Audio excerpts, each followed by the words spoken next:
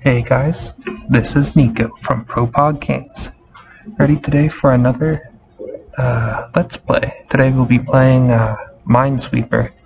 It's a popular game with a very interesting character-driven story, and so I'm really excited to get into this game with you guys today.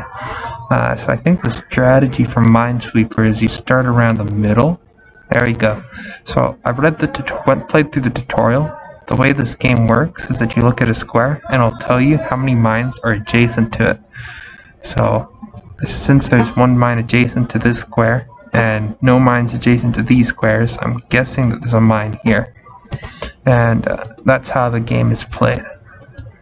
So I'll get through the first area of this game.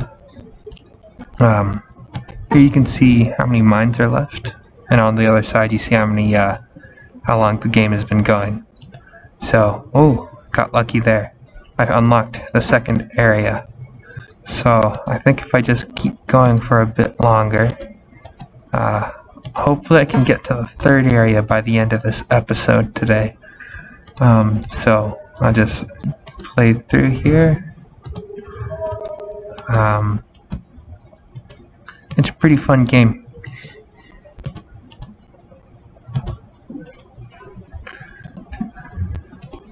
It should be around the corner. It's somewhere soon. There's a lot of 2s over here and a 1 over here, so I'm guessing maybe there's a space over here.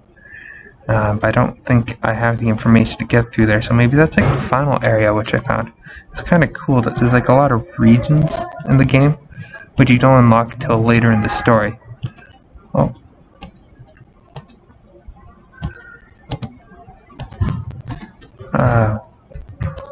This is it's a pretty good game.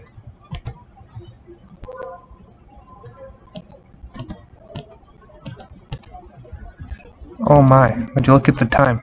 This episode's been going on for quite a while, so I think I'll end it there.